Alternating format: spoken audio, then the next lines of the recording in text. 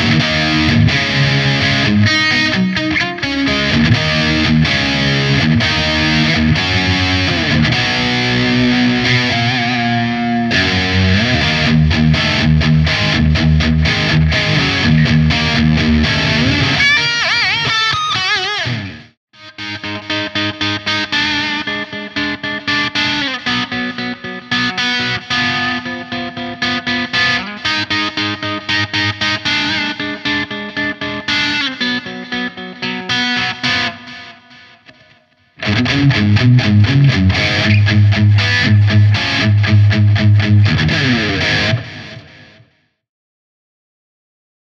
you go, my Steel Panther Pussy Melter Nothing But Moist video. Pretty much a rhythm video with a little bit of lead in there.